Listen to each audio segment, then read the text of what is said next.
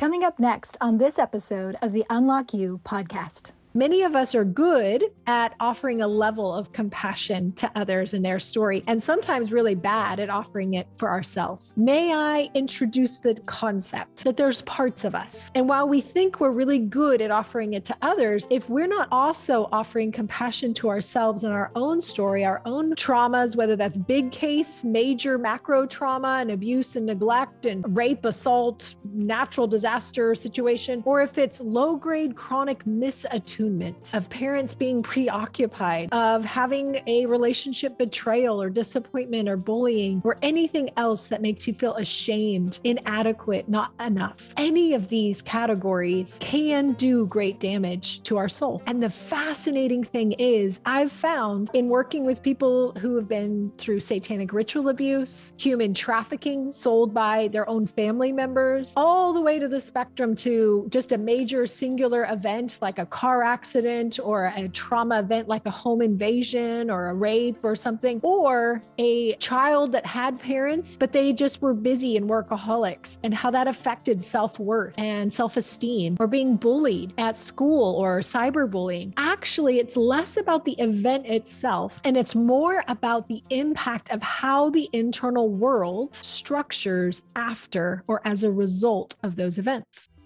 Hey friends, thanks so much for joining us. This is Unlock You with Dr. Shannan Crawford. I'm a clinical psychologist, leadership consultant, and a really big fan of you getting to fulfill your life purpose. I want you to get unstuck and unlock your potential relationally, emotionally, spiritually, and vocationally. Thanks for joining us, and let's get started. Hello, my name is Dr. Shannan Crawford, and I'm a clinical psychologist, a leadership consultant, conference speaker, and podcast host of Unlock You, You Like University, with Dr. Shannan Crawford. It is my passion as a Christ follower and a clinical psychologist to give you the tools to help you feel better, to be able to honor and process the grief that you have gone through. As a trauma survivor myself, I want to give you hope. I just want to start the conversation in a heavy talk on trauma, that there is so much hope. I want you to start with vision. Envision yourself at your pinnacle moment. You're in meaningful relationship. You're living a life of purpose. You are healthy and you walk in the fruit of self-control. You are enjoying your life. And that's our dream for you. Many of us, me included, have gone through various kinds of trauma, and not all trauma looks the same. Sometimes we get hung up on comparing and trying to validate, is my trauma real? Is it not? And we can compare, like, I'm not starving in Africa. I wasn't human trafficked in Thailand, but it's not really helpful or beneficial. That would be like saying I broke my pinky and they broke their leg. One is less valid than another. No. They're just both broken and they need to be honored. And there's such a beautiful principle that what we honor in ourselves, that same standard of compassion and kindness and understanding that we give to ourselves, enables us to give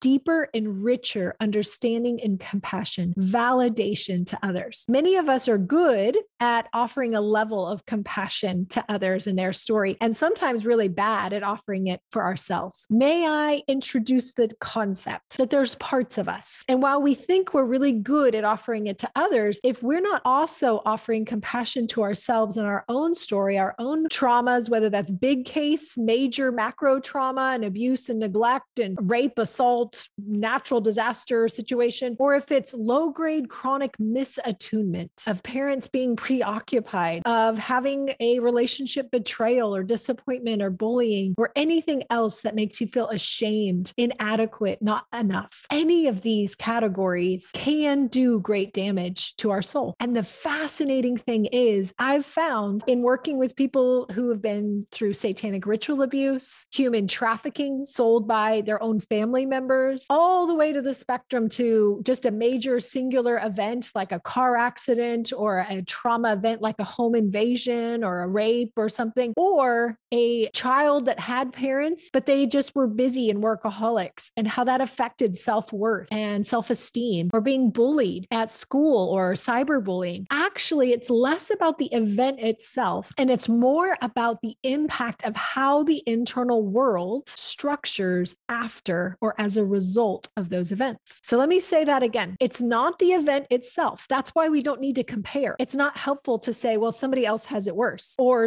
I had it too bad. Like I'm so broken and it's impossible. Neither of those conversations are helpful. What is helpful is saying, this is my story. And Jesus in red letters said, in this life, you will have heartache. And in psychology, we call that word trauma. And that could, again, be big trauma, big event. And it could also be just little events that accumulate over time and make you feel worthless or invisible, overlooked, not good enough, and an embarrassment in your own skin. Any of those events can structure your internal world based on fear. Now, let me pause and just give you a little bit of the science of the body. I'm going to try to stay really helicopter high level to not bore you, but I think it is important to just know a few of these concepts that you have in your central nervous system. There's two fundamental wirings. There's a wiring, a preset, kind of like a pre-dial on a radio station where you push, not the radio stations are almost obsolete now that I say that, or your cell phone or something that's like there's a preset. One is the parasympathetic nervous system. In the parasympathetic state, our pupils take in a normal amount, a broad range of view. Our heart rate is at a normal, calm state. Our body is not sweating or trying to run away from anything. We are in a state of rest and digest. We are able to attach, connect, enjoy intimacy. We're able to run after daring things and be brave and lean into adventure. We can access the prefrontal cortex, which is executive reasoning, long-term planning, focus and attention, and personality. Also, a big part of that is language, being able to use your words versus being so flooded that it's like words leave and you're just operating out of the back of the brain, which I'll explain later. In the parasympathetic nervous system, that's when our soul feels safe. And in a Western world that's kind of removed the spirit out of humanity and everything became very reductionistic, just about the body, that movement was called positivism. I don't know why they called it that, but in that time, that's what they called it, that if we can't tangibly put our finger on it and do like a study, then it's not valid. And that's not true. What we found is the psyche or the soul, that's the root word, which actually just means soul, the internal of man that we cannot touch and yet we know is impacting, is far superior in impacting the body, informing the body. In secular psychology, they think that the body informs the soul and vice versa. They put the body as the trump and then everything else under that. And it's true that we do get in that state, unfortunately. But the way God designed us is for your spirit man, the you that connects with the Holy Spirit. That's your eternal you, the destiny, kingdom, spiritual part of you that comes awake and alive when you accept Jesus as your Lord and Savior. That's your spirit. And then your soul, mind, will, and emotions, the carnal understanding that the Apostle Paul calls it, submits under your spirit. And then underneath that is the body, and the body's being informed by the soul. This is an important distinction because in psychology, we default to medication thinking, let's just change the body and the soul will change by result. Now, this is not a conversation pro or against medication. Please don't think that. I'm just saying you don't start the conversation with the body. You actually start it with the soul because my thoughts inform my body. As a man thinketh in his heart, so is he.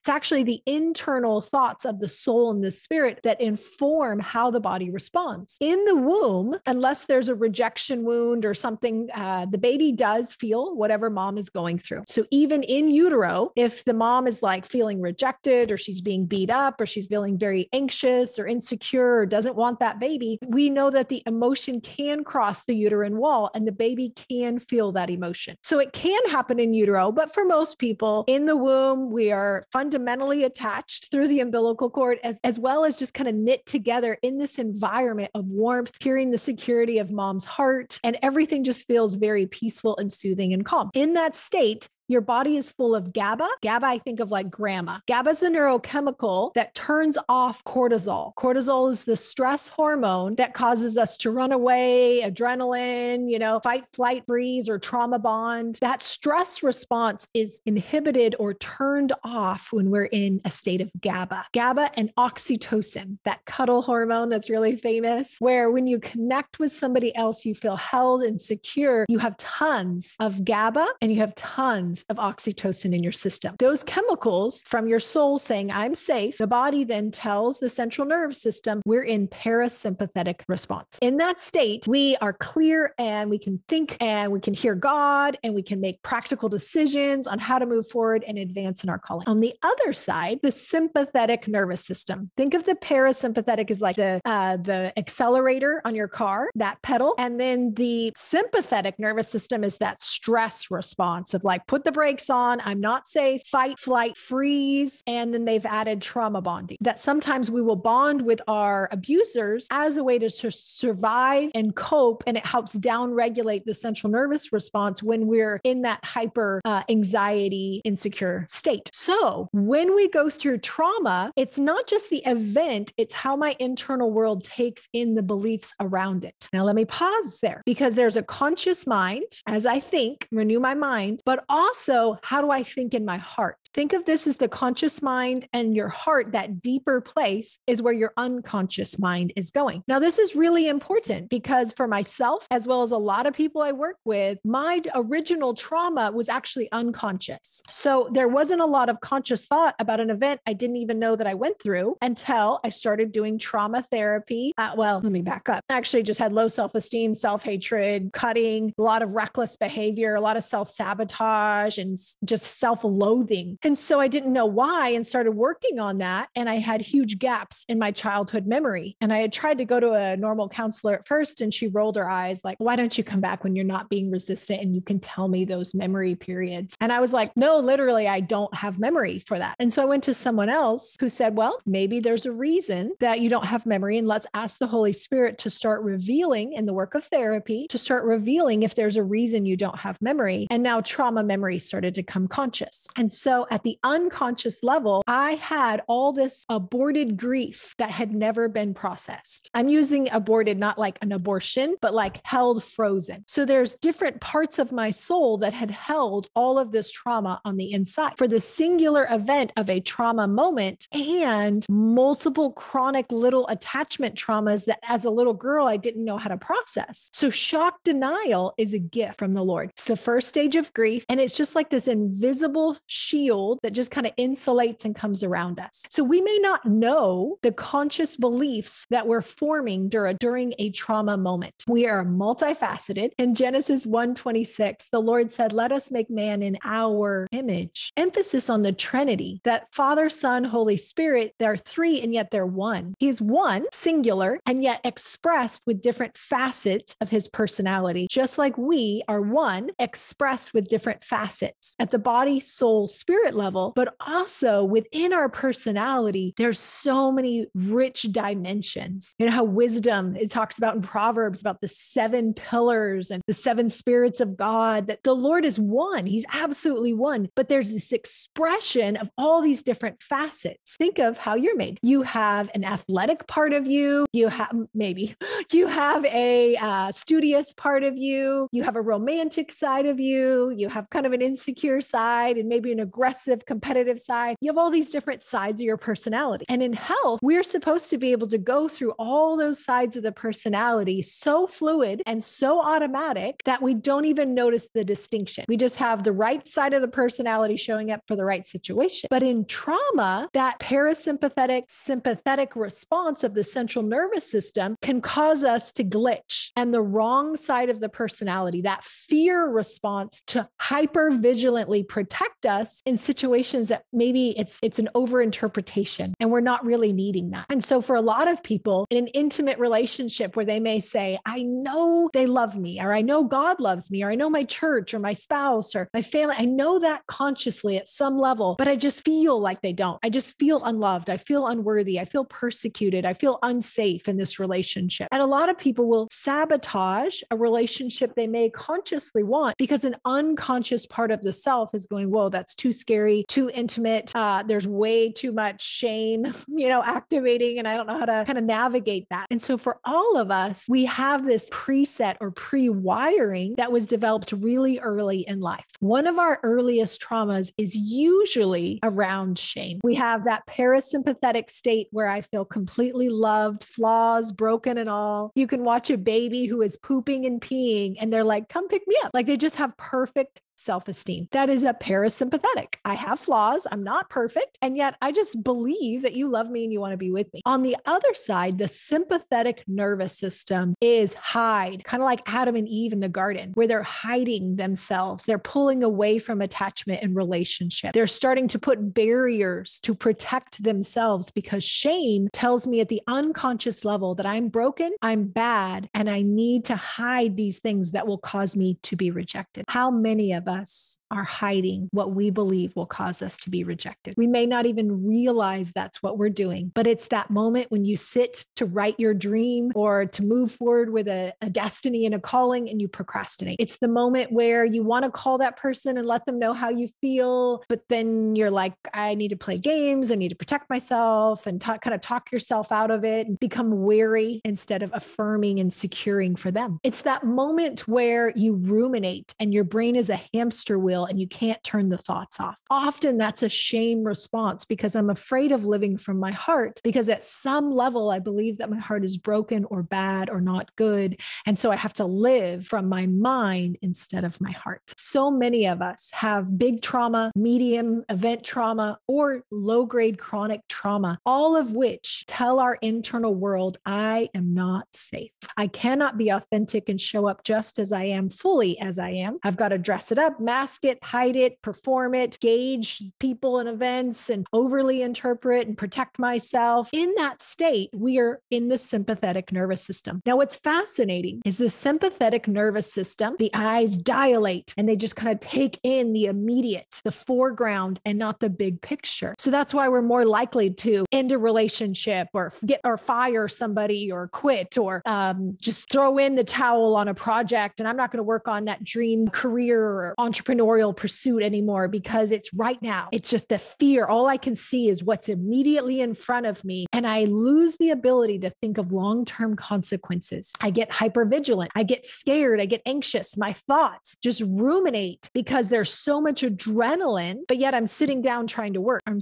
trying to sleep, or I'm trying to have a conversation with somebody, but my adrenaline is causing the thoughts to just swirl, swirl, swirl because fear tells me I'm alone and I have to protect myself. When we have trauma of any kind, we have an unconscious belief that no one else protected me through that. I need to now step in and protect myself. On accident, that for a Christian as much as a non-Christian, that is self-idolatry on accident. I'm saying it in myself as much as anybody else. It just means who is the Lord of that area or that response. And what's helpful to know is God is a creator and he made us in his image. So that means I'm a creator and I get to steward creatively however I want my internal world. As a little girl, I was super open and friendly and outgoing, and I wanted to talk to mannequins. I thought they were real. Super embarrassed my brother because I would just talk to the mannequin and be like, hi, friend, you want to be my friend? So that was my natural wiring in a parasympathetic nervous system. And then I went through trauma, big specific event, and then low-grade chronic and family, and then lots of bullying and rejection and peer relationships. And my personality just shrunk.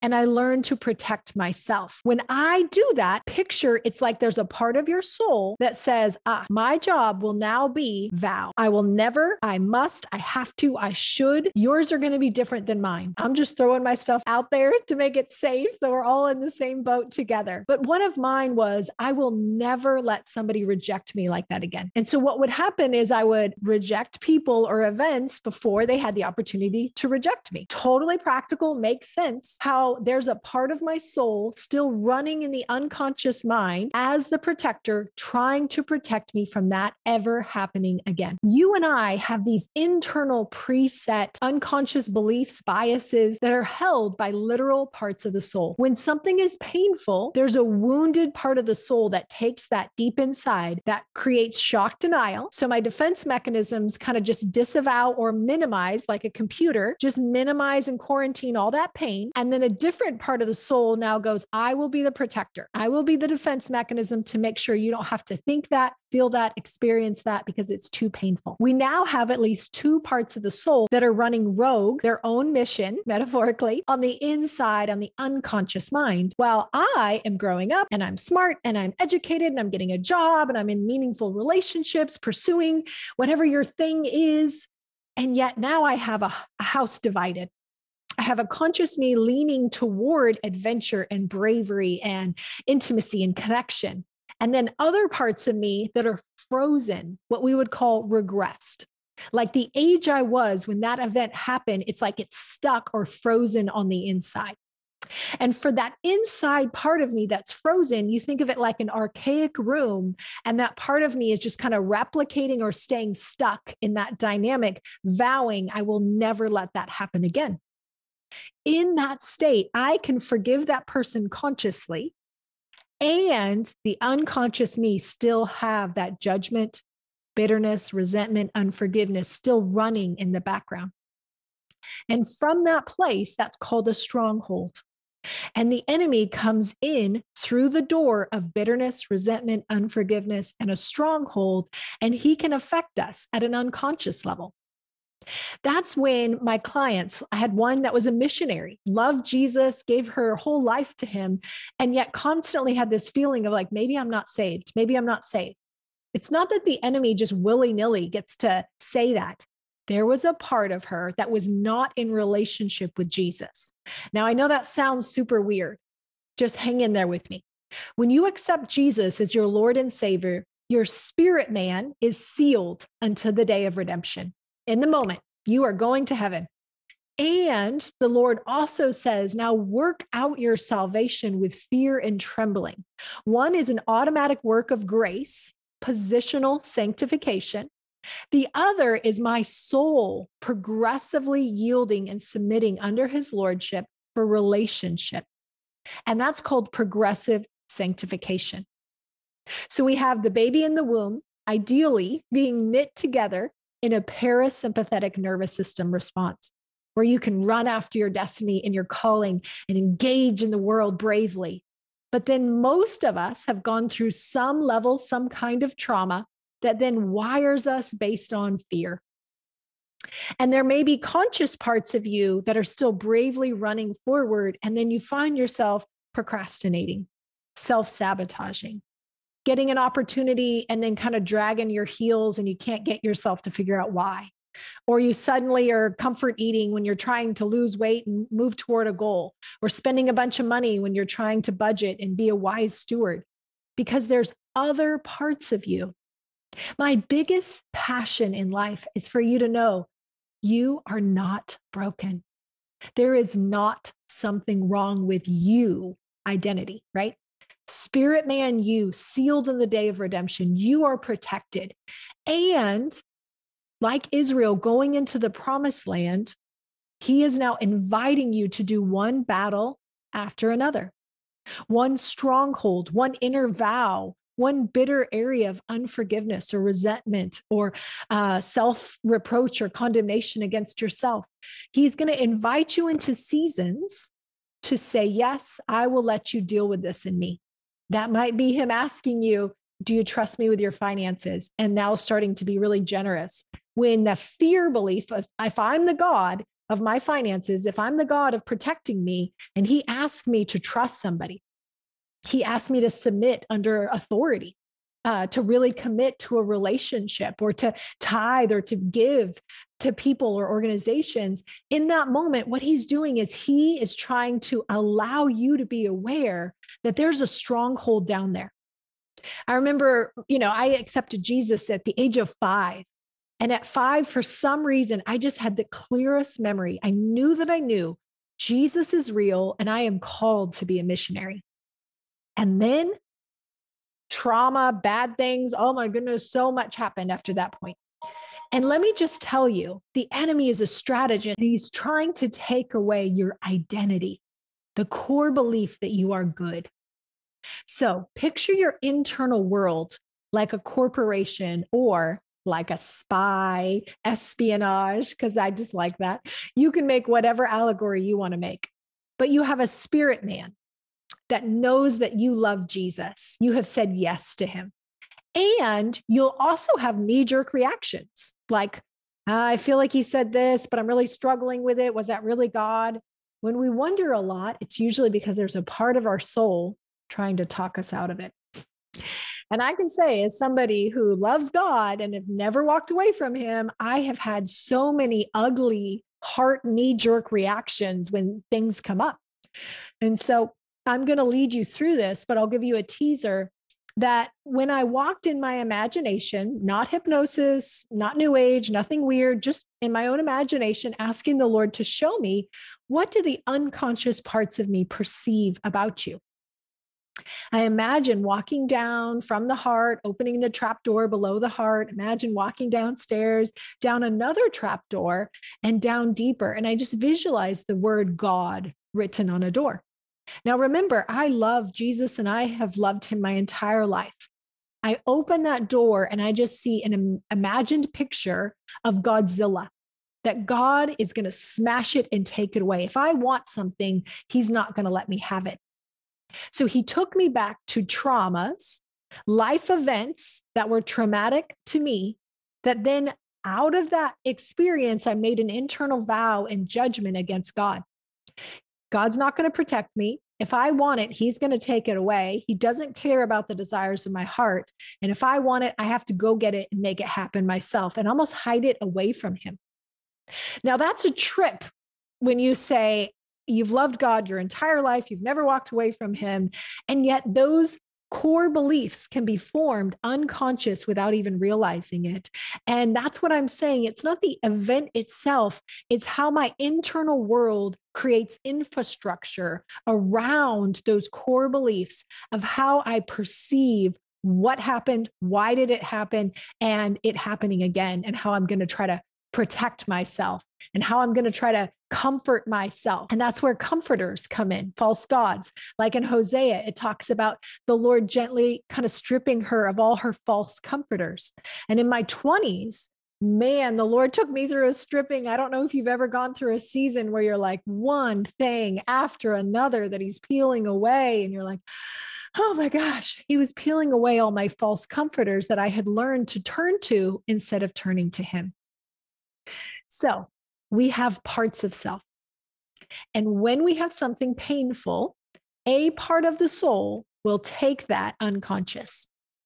What's fascinating is the Lord works in the light, the enemy works in the dark. When any part of me goes unconscious, any part of you goes unconscious, that part of you in an antiquated room, frozen in that event, is alone.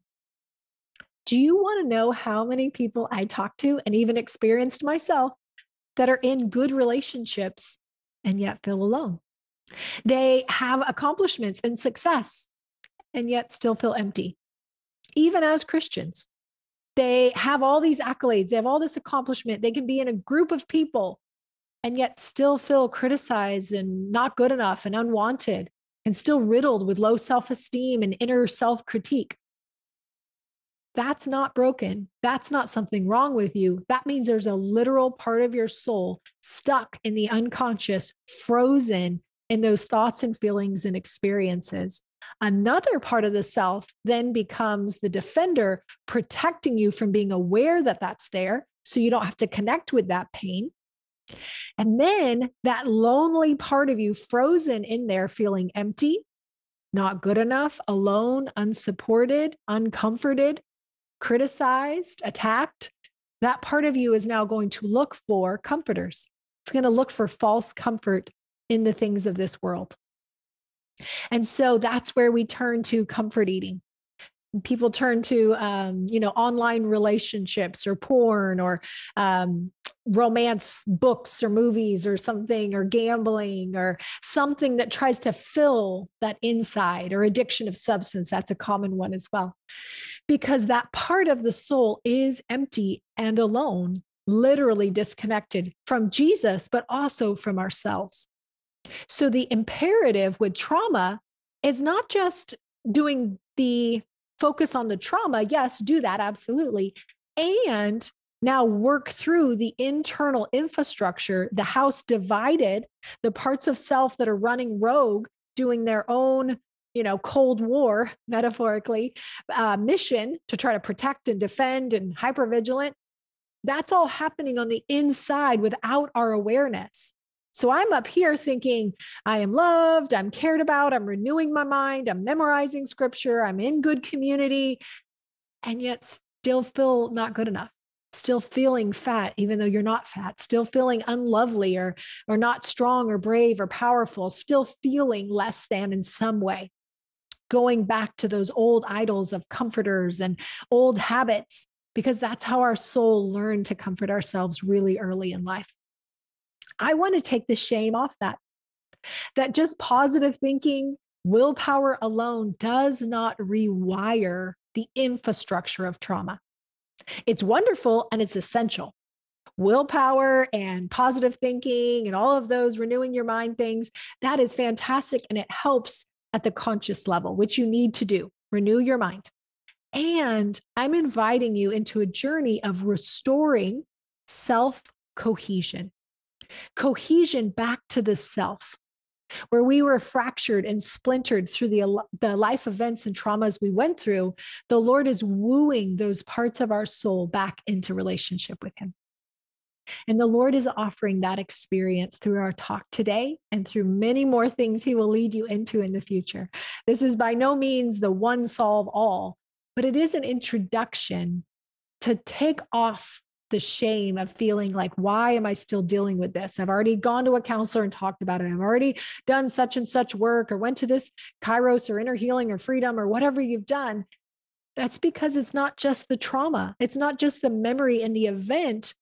It's also how your internal world structured itself because of going through that event, and how that is literally still running as an operating system, like a hard drive of a computer, and it's hardwired into you deeper than you think.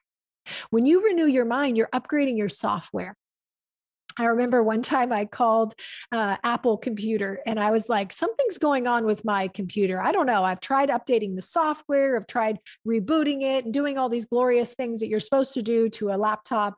And he said, ma'am, your computer is from 2008. Your hard drive is really old and it's no longer compatible with the software you're trying to upgrade it with.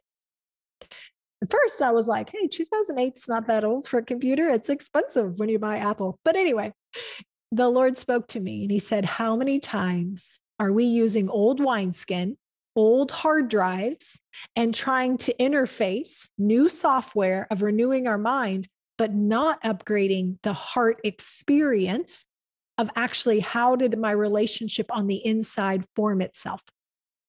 And that's what I want to do with you today. I want to invite you into the concept that you have parts of self. I'm not talking about DID or multiple personality disorder. I'm talking about the design of creation that a Trinity, a triune one God said, let us make man in our image, where we have facets of self as well. And when I go through something painful, let's say the creative side of my personality goes, whoa, creativity is not safe. Whoa, they laughed at me when I brought out that drawing or I read that poem. Oh, no. And so that part of me is now doing a job it was never intended to. And so we're hypervigilant, we're shame-based, we're learned helplessness of not trying anything because we don't ever want to fail. We're perfectionistic, trying to do everything perfect, which is a super ego that's way amped up a little bit too much. In each of these internal world states, you're lacking something essential in your personality that helps you to lean in bravely and creatively. Because there's parts of you that are running in the background, holding that old operating system, and it's competing or glitching as you're trying to go forward and read your Bible, and yet your mind goes blank. You try to give money generously, and yet you feel this like fear of lack and you're not going to have enough. You're trying to be in a relationship with somebody, but yet always possessive and jealous because you don't think you're enough to keep them. There's these unconscious belief systems, and they're not just nebulous beliefs. They're actually tied to a real part of your soul. And there's another part of your soul that's dedicated to making sure you never realize that that's down there. You kind of picture it like whack-a-mole. This symptom comes up and the defense mechanism goes, nope, that's not there. And I think I'll put myself out there that the Lord showed me, because one of my strengths is positivity, I learned how to Christianize and positivity my way through a lot of my trauma. And now it's great to be positive. It's great to be joyful. And I love that. But I was also using some of my strengths of my personality to defend and block and whack-a-mole some of my symptoms and trying to willpower myself through them instead of allowing intimacy and connection. One of the big principles you need to know in your trauma healing journey is that new insight of going, okay, this is the trauma, these are the beliefs, this is what happened, has to be coupled with a corrective experience at the heart level. We have for too long focused just on mental assent, understanding, knowing. Think about the self-help book industry. Every year, self-help books are one of the top rated sells of the year. And yet the next year, that's also going to be some new self-help book. If it really helps and it resolves, it shouldn't have to be every year a new self-help book comes out, unless it's only getting half and we're not getting the other half through a corrective experience. So let me walk you through what that might look like, because this is a journey. It's not a one and done. And a lot of people have very unrealistic expectations that I've already talked about that. I already did that. And that's one layer of the journey. The Lord is such a gentleman.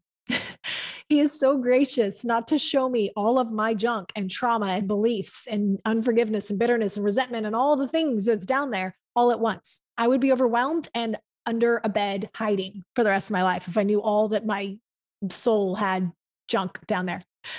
But what he does is he'll take you one little layer at a time, and then he'll give you a break. And that's the style of maintenance, where you understand that this is a journey, that you just kind of rest into relationship with him and say, okay, Lord, what does it look like right now? Yes, I've already talked about it. Yes, I've already done X, Y, or Z.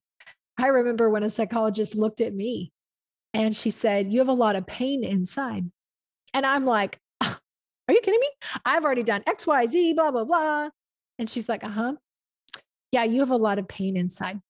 Because she could see something that my defense mechanisms were not allowing me to see. And may I be so bold to suggest that you also have some pain, some corrective experience in your heart that needs to tend to help heal and redeem. Not just knowing that a trauma event, not just knowing that I need to forgive or I need to release the judgment or the vow, but also I need my heart to be mended. I need compassion. I need kindness. I need my soul to restore trust and intimacy even within myself. I need my soul to be sanctified, which is saying, okay, Jesus, I'm allowing you to be Lord and Savior of this part of my soul that's been running its own rogue mission back there. I'm now acknowledging it, bringing it in the light, and asking you to disciple, mature this part of my soul. I remember one day that I'd gone through months of saying, don't worry, God, I won't do that again. Don't worry, I won't do that again in my own strength. And you know what happens, right? I did it doubly worse the next time. It was terrible. And so what ended up happening is the Lord said, you're trying to disciple yourself. You're trying to do my job. Instead, when I finally just fell on his grace and repented and said, God, I can't do this without your help. I surrender. I cannot do XYZ area of life. I cannot repair it on my own. And when I repented and I laid before him in surrender and tears, it was like there was a grace and a stronghold being broken, because there's a part of my soul that I was trying to do it in my strength to impress him, which came from family of origin. A lot of us come from that, right? We're trying to be good enough and please and perform so our parents won't be disappointed. That gets projected onto God. So I was trying to do his job for him so he would love me and not be disappointed in me. But what that did is it kept a lot of things out of relationship with him. The Lord is inviting us to stop freaking out about the symptoms, to not dwell there so much. If it's dangerous, you focus on it to the amount you think you should. But I'm just saying there's a deeper layer. And the Lord is inviting us into intimacy, into corrective experience at the heart level. So I'm going to ask that you'll join me. If you feel comfortable, that you'll close your eyes and erase the chalkboard of your mind, just clearing those thoughts, the rumination, the noise, the chatter, and let's go down to the heart space. The Bible says, guard your heart above all else, for it is the wellspring of life. And many of us have gotten disappointed and we have a heavy weight on our heart. And it's hard to hope. It's hard to live from our heart. And it feels safer to live from our head and our intellect. But the Lord is calling us to reawaken our heart, to peel these layers off. To the right and to the left, just letting him peel these layers off your heart. And let's go ahead and just visualize there's a glass ceiling over your heart of unworthiness. So many of us feel unworthy. Whether we ever consciously thought it or not, many of us feel unworthy. So let's ask Jesus to help us break that glass ceiling of unworthiness that's been over the heart, hindering us from receiving, because we've still been doing it through works and performance and effort. And now let's picture taking the lid off the top of the heart, and let's just let his rivers of living water straight from his throne room. Just imagine Colorado, crystal clear water, super refreshing, just starting to fill you up. Let's visualize, if it feels safe to you, this comforter blanket, gentle, not too tight, not too loose, just kind of wrapping around you. Let's just breathe that in and let comfort wrap around you. Isn't it sweet that 1/3 of the Godhead, the Holy Spirit, is called the Comforter, Counselor, Paraclete, which means helper? That God knew in this life we would have heartache and we would need his comfort.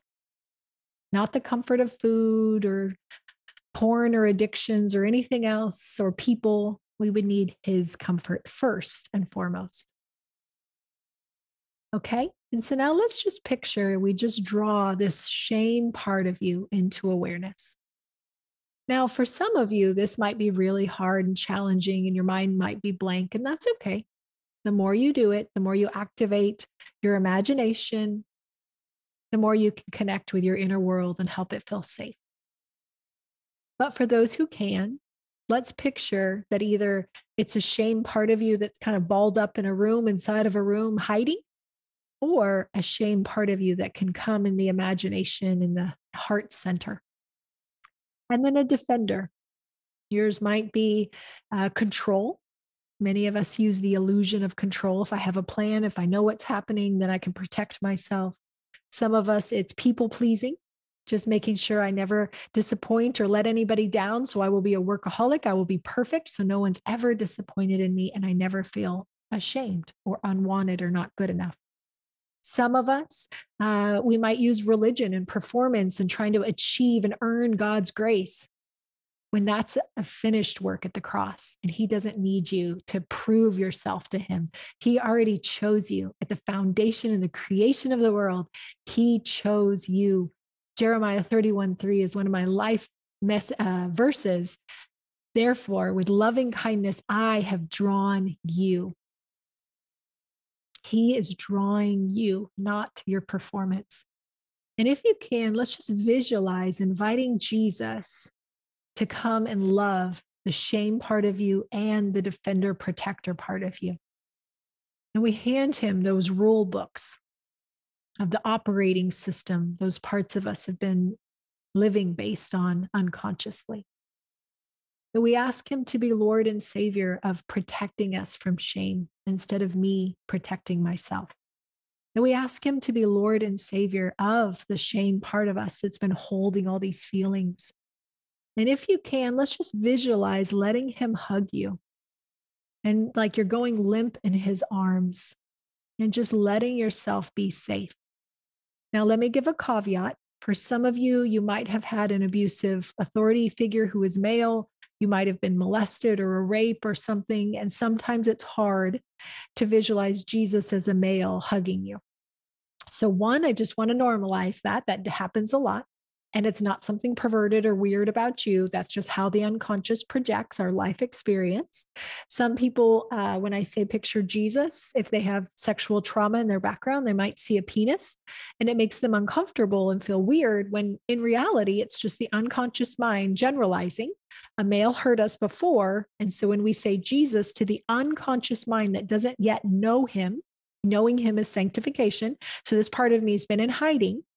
So this part may still be projecting past people, authority figures, abusers, unsafe people onto Jesus.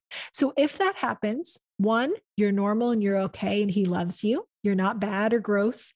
Two, you just picture taking that mask off of Jesus's face and say, Jesus is not like that. I break that projection and belief.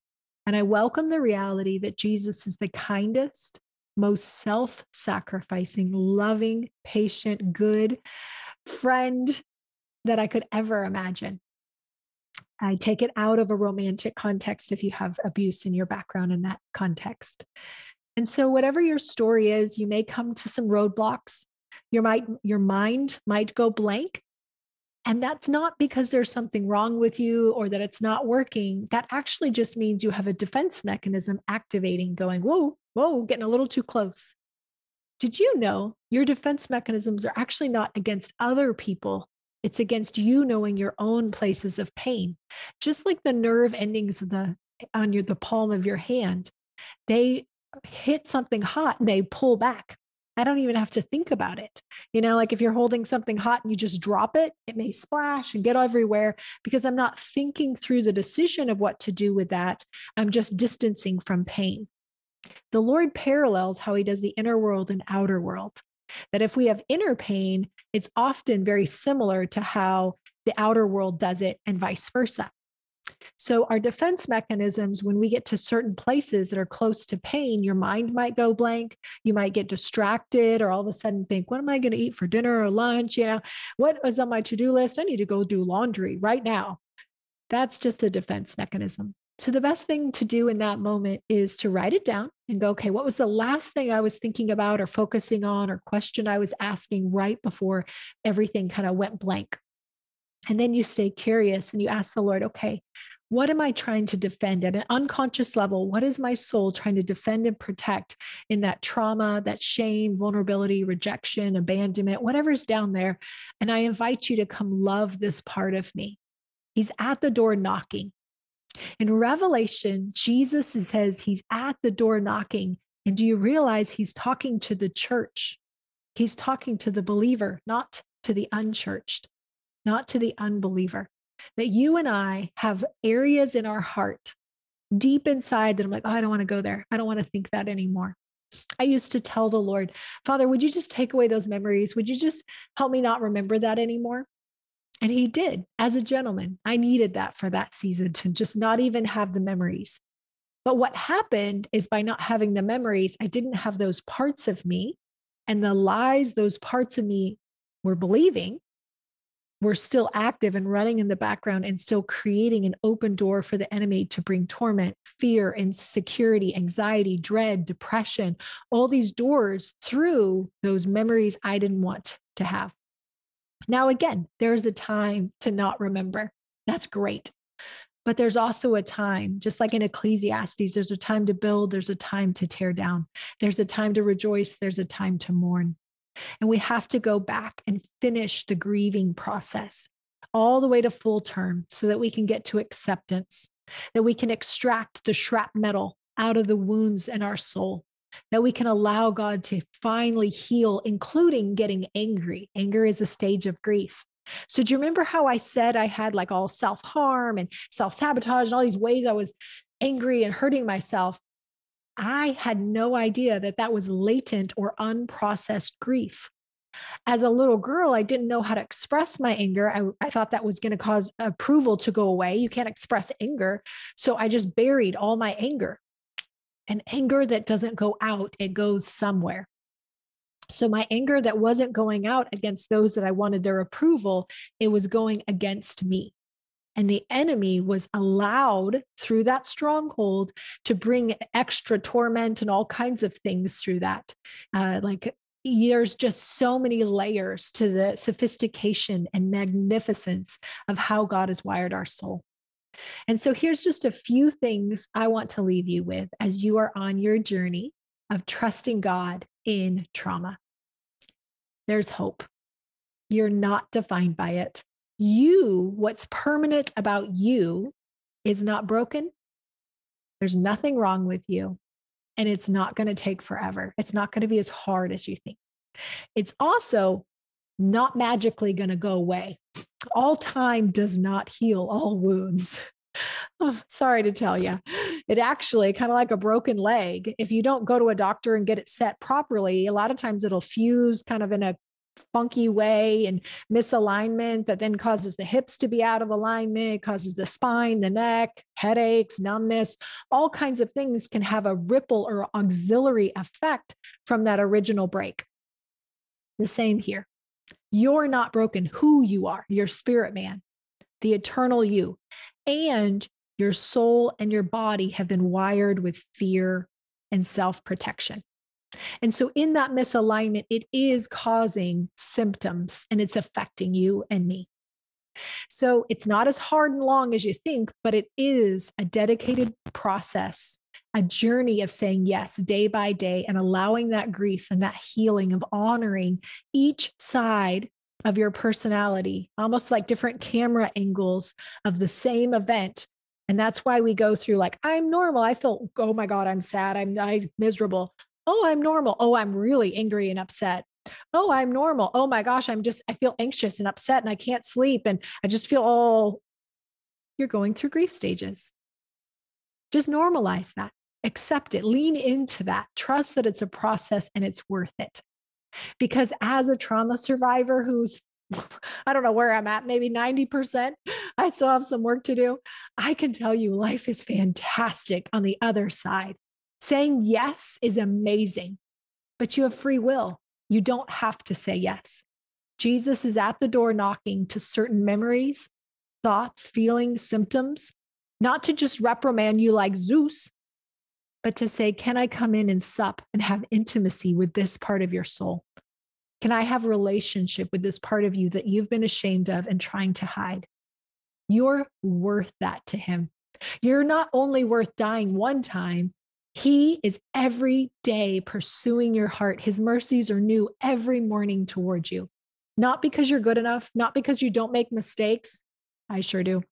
But because you are valuable to the King of Kings and the Lord of Lords. He is pursuing you. He's awakening you. He wants you to live from your heart and your spirit man, which means clearing out where the soul has had strongholds of self-reliance, self-protection, self-defense, self-idolatry of trying to find our identity through things of this world. He is after your heart, cleaning house, pruning for your good, so you can be more fruitful, so you can run after that destiny, that calling that he has made you for.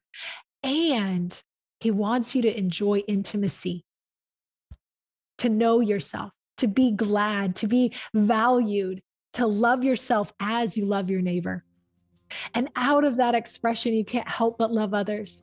And you can't help but love him with gratitude that I feel known, I feel seen and loved, just as I am, quirks and flaws and imperfections and all. I am excited for you to have this journey of restoration, of restoring parts of your soul that have been running rogue, doing these weird background, antiquated operations of protection, now being restored. And this is the last thing I want to tell you. I have seen in myself and in so many clients as a clinical psychologist and a leadership consultant, I have seen people become more creative, more brave, more entrepreneurial. able to pivot and leave the security and the safe of a paycheck to really run after that dream that's been in their heart, but they didn't have the courage or desire or focus or ability to do it before because they kept self-sabotaging or they keep procrastinating or something. There is so much locked inside of you. So if you'll join us in this healing journey, I know there's so much out there. My stuff is great. There's other people as well. I hope you get plugged in with the Unlock You Like University with Dr. Shannan Crawford podcast and community. But there's also so many more, and God will lead you toward different resources in your healing journey as you go. I hope you find a really good therapist who specializes in trauma. I hope you find good community and relationships, mentors, people who can walk this journey with you. You don't have to do it alone. I love you guys, and I bless you with peace. Hey, thanks so much for watching this episode of Unlock You. It is our dream to invest in you. And one of the ways you can do that is by getting more of the bonus material, the content, and to know about future events. Head to the website, drshannancrawford.com, subscribe to the newsletter, and you'll be the first to know what we're rolling out. And we want you to truly get unlocked so that you can thrive, not only for yourself, but also for the greater calling on your life. Let's link arms and do it together. See you in the next episode.